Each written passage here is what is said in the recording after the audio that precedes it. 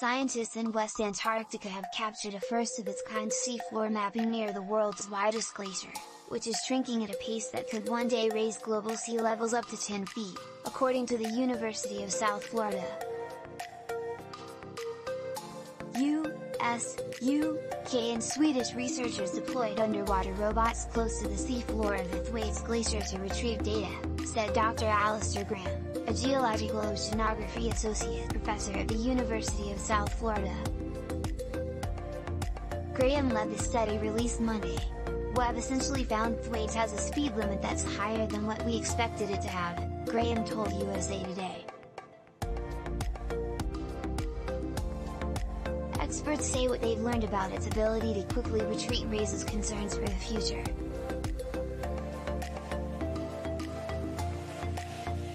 The major concern with the Thwaites Glacier, also nicknamed the Doomsday Glacier, is its size. The approximately 70,000 square mile glacier is as big as Florida, according to Graham.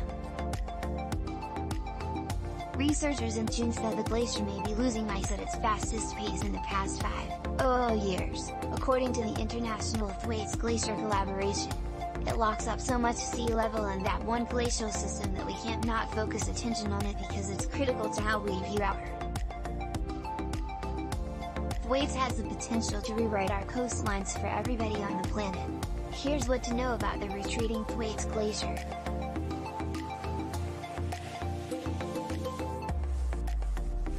The Thwaites Glacier has been on scientists' radar for at least 30 years, Graham said, but its recent thinning and accelerated melting speed made it a focus more recently.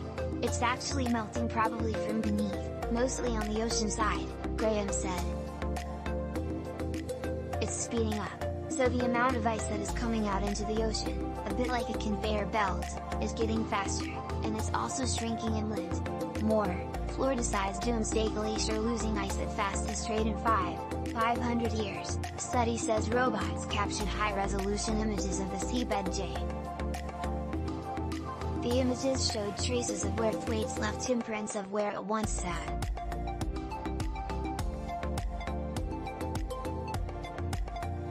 Scientists will use the more than 160 parallel ridges, described as rib-like formations, to examine Thwaites' historical activity and make predictions about its future possible movement, according to Graham. One particular seafloor area shows Thwaites retreated over a 6-month period, though Graham said it's not clear when it happened. It could have been, maybe 200 years ago, or maybe even more recently in the mid-20th century, so the 1940s or 1950s when we weren't even watching Thwaites, Graham s.